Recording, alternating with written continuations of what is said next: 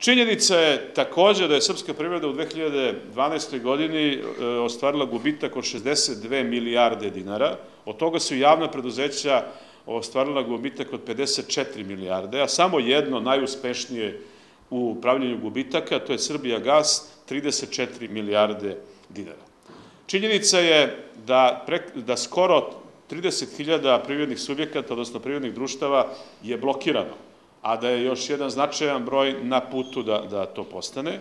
I činjenica je da smo uz prošlih godinu dana od stranih direktnih investicija dobili samo velika obećanja, a da realni nivo tih investicija je takav da nije bio nikad manji od 2000. godine do dana današnjeg.